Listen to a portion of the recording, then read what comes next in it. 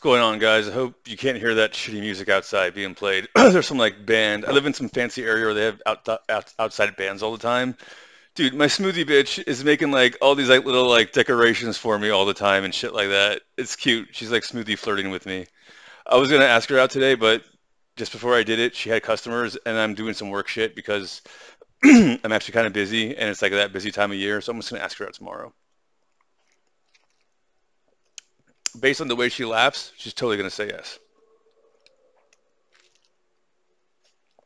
I don't feel bad at all. Anyway, I want to point something out also.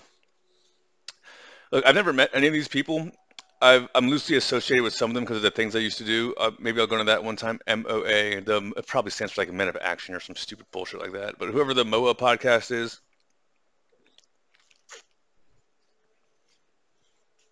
someone sent me this clip or this video. It's supposed to have come out 25 minutes ago, about 25 minutes ago. Only the top 1% of men understand this key concept. I watched about 4 minutes of it, and I was like, I get the gist of it. I already know what they're talking about. Men meet women through being friends with women and all that bullshit. And they want me to understand that Tiffany just has friends with these guys, and just I already know that stupid bullshit. I'm only yelling at her and calling her names because she won't leave me alone, and it's been months. It's been half of a year, and she doesn't understand at all. So let me break it down for you. Okay? When I say shit like, I don't like to define things, I mean like at first. Like I've been flirting with that smoothie bitch for about a year. As a matter of fact, when I first saw her, Asha introduced me to Sweet Leaf, and Asha was like, "I don't want you going to Sweet Leaf," and I was like, "You said I could do whatever the fuck I want to," and then she started going to Sweet Leaf for me and all that bullshit because that bitch is hot as fuck, right? Anyways, for like a year, yes, ma'am, it's a pleasure. You did a good job today. Here's a tip. Didn't bother her. I waited until she started asking me questions and all that bullshit. That's not defining thing, okay? If I ask that bitch out and she says yes, right off the bat, it's defined as she's my girlfriend. She's my smoothie bitch, right? Because the whole point of all this bullshit isn't to make friends, isn't to be a player, isn't to be a pua and all that bullshit. It's to settle down and start a family, okay? If it hadn't been for the fact that whatever, fate, bad luck, whatever, if Amanda had not passed away from an aneurysm in 2005, I would have a bunch of kids right now and be married for like 20 years. That's how much, whatever it was, I would have worked it out with her, okay? Whatever it was. That's how much I cared about her. Because we've been through this and that, and we had this and that and all that bullshit. I don't know Tiffany from shit. Tiffany's some bitch I met named Stephanie years ago who's been stalking me. And every time she's had a chance to get to know me better, she runs away to Korea and hangs out with other dudes. Okay? So, she hasn't even officially told me that she's Stephanie. I just figured it out after she stole my money. All right? I don't want to get into that right now. So, okay? Consistently over the years, Stephanie Tiffany has been trying to match with me. We talk a little bit. I go for the kill. Hey, meet me here. Let's do this. Blah, blah, blah, blah. And probably she was saying no because she was in Korea, right, using global settings on Tinder. But she never wanted to go anywhere. She never wanted to do it. She just wants to just be friends. And I told her, I'm not looking for a friend because that's just one more thing she's going to be giving attention to other than raising the children in the family I want to start. When I was in my 20s and early 30s, I had tons of girls who were just friends. How do you think I met Intennibris, the fucking goth band and whatnot that I got thrown out of, or all that before they reformed into Intennibris? They reformed into, what was it called? They were pretty big. Bella Morte. I got thrown out of Bella Morte before it was Bella Morte. Fuck you, Dan. This motherfucker, the first time, son of a bitch.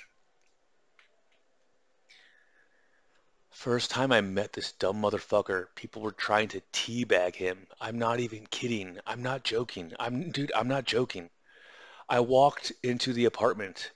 I was working as a busboy at Outback Steakhouse in Charlottesville, Virginia. And I walk into our apartment after working like a double shift. And I swear to God, there's all these goth motherfuckers with the leather and the spikes and the mohawks and the painted faces and all that bull. And that's also the first time I met Jessica, the half Korean bitch. She was hot. She was half black, half Korean. She had the biggest ass I've ever seen. She still calls me Honey Lips. These dumb motherfuckers. Two of them were holding his arms. Some fat fucker they called McGrew was sitting on his legs. And some other dumb motherfucker had his pants all the way down, his balls dangling like this far from his fucking face. And I just like, fuck off of him! Fuck are you doing, you fucking crazy perverts? Fuck out of here! And everyone like left and all that bullshit. After 30 minutes of talking to that dumb motherfucker, I was like, I should have let them teabag him. What a dumb motherfucker. They just would not leave, kept trying to move in, would do stupid shit like leave like 50 cents on the table and be like, bro, you gotta let me in. I left my bus fare on the table.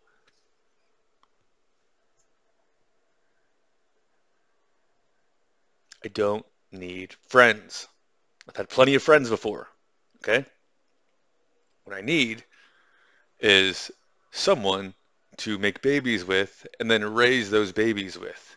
So if you want to be friends, then you can go be friends. I guarantee you there's some other dumb motherfucker spending money on her, and that's why all this bullshit happened.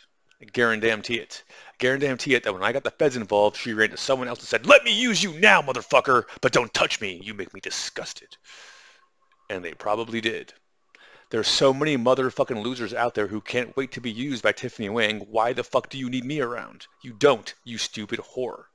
And I'm not going to be around you because you are a ghetto's used goods whore. And I'm not sending you Popeyes coupons anymore because I'm getting ads for Popeyes now.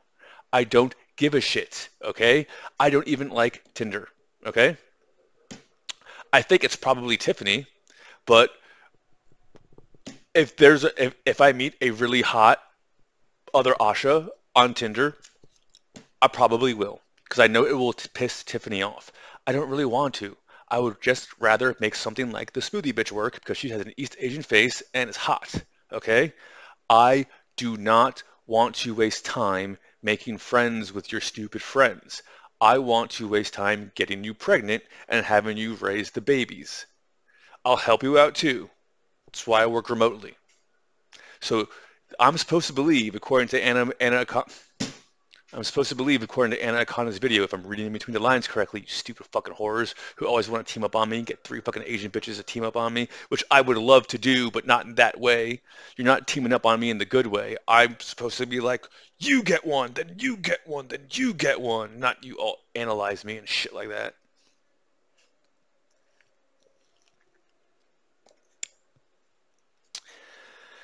If you're implying that Tiffany was trying to impress me by showing me how gangsta she can be, the problem with that is it involves her hanging out with other dudes instead of with me.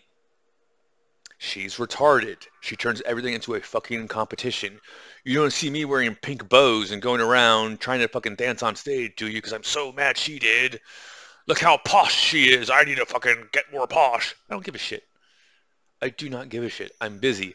It's 7:49 and I'm doing research and studying because I am trying to make sure some shit goes correct tomorrow. So I have the free time to ask the smoothie bitch out because she has an East Asian face. So I do not want to make friends with you all. I don't. If Tiffany wants a friend or needs a friend, she doesn't need to be involved with me in any way, shape, or form. If she's not involved with me in any way, shape, or form, I've said back then, and I'm reiterating now, why the fuck would I want to be involved with someone who's not going to put me first? You literally stole a bunch of money. Whether or not you were able to use it, we'll see what the feds say. But you stole a bunch of money to go whore around with a bunch of dudes. I don't want to be friends with you. I don't want to be in a relationship with you. I don't want to start a family with you. Because you're a stupid, used goods whore. And you chose that on your own. Because this was all... And... this isn't some shit we talked about after the fact. Before she did any of this bullshit, she told me soulmate. She told me we're going to buy a house together. She told me she wants to have at least this many kids and all that bullshit. Then she stole the money and whored around with a bunch of dudes. So even by your rules, Mr. Moa, she's still a fucking ghetto used goods whore. Wouldn't you say? I'm going to get my work done so I can fuck the smoothie bitch. Have a nice day, everyone, unless your name is Tiffany motherfucking Wang.